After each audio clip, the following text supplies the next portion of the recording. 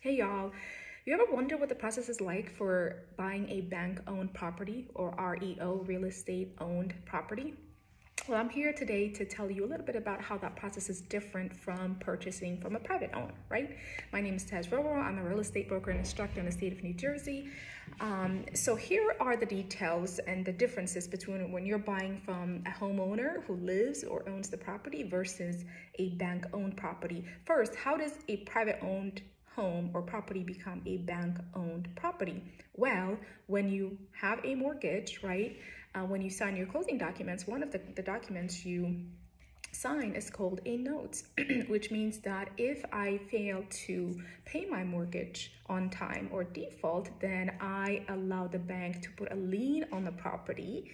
And ultimately, if I'm not able to catch up, to sell it so that they can get their money out, right? Because they lent you a certain percentage and you put down a certain percentage. So then that process, once it's completed, it is now a bank-owned property. The bank now owns the property. So here's the process. The good news is usually if it's bank-owned, almost always it's vacant, which means that availability to show is great. You can go see it pretty much anytime. It's not dependent on someone who lives in the home or their schedule. However, the decision-making process and the documentation is different. So say that you want to put an offer on a property, you are not dealing with an individual owner. So the bank-owned property will be listed on an open market in most cases and will have an agent representing it just like a private owner. However, once that offer is submitted, and by the way, the offer document may be different than the typical state contract that we're used to writing offers in for a private owned property, right? So the documentation, the contract may be different. And also there is an addendum that buyers need to sign. That seems pretty intimidating, honestly, pretty restrictive. It puts a lot of the risk, it shifts a lot of the risk on the buyer as opposed to your typical, purchase or transaction from a private owner. Things like, we are not responsible for, anything that may go wrong. A lot of the times, you can do inspection, but inspection is typically for informational purposes only, meaning you may be allowed to back away from the contract if there's really something structural going on. However, you can't use it to negotiate the price down, or you can't use it to ask for repairs, things like that.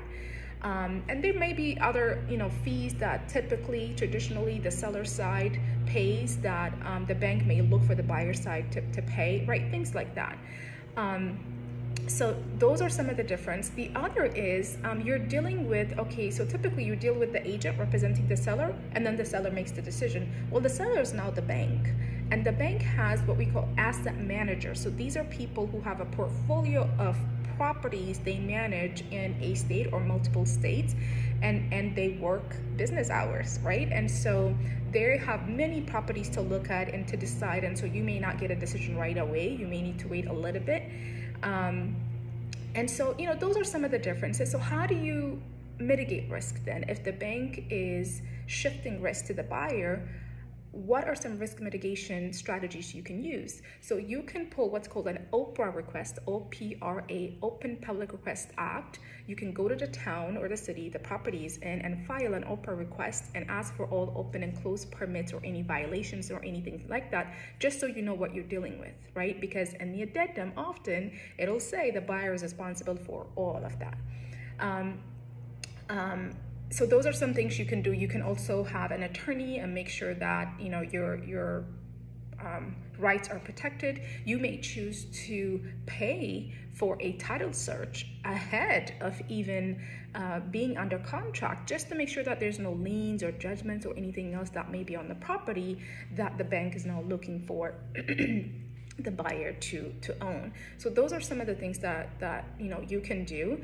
And it might be a great option in the current competitive market because it may not appeal to everyone. Some people don't know the process, they may be intimidated by it, or don't know these strategies I just mentioned for you. I mean, just the addendum itself in most cases is honestly intimidating enough for most if you don't poke holes in it, try to make sense of it. But it could be a great option for you as a buyer in the current competitive market.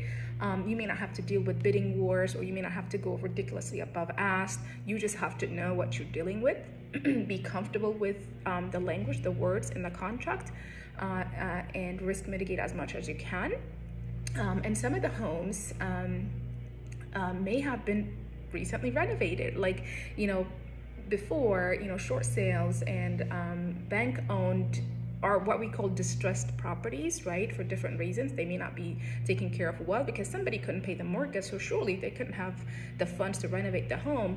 But in recent years, we're seeing REO or bank-owned properties being renovated by the bank prior to selling. And so you also want to make sure that the permits have been pulled for that work and that they've been closed.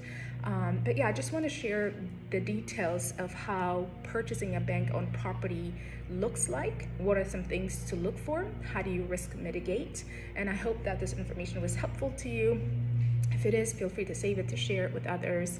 And let me know what other things you're curious about within the real estate space and what you'd like me to explain. All right, till next time.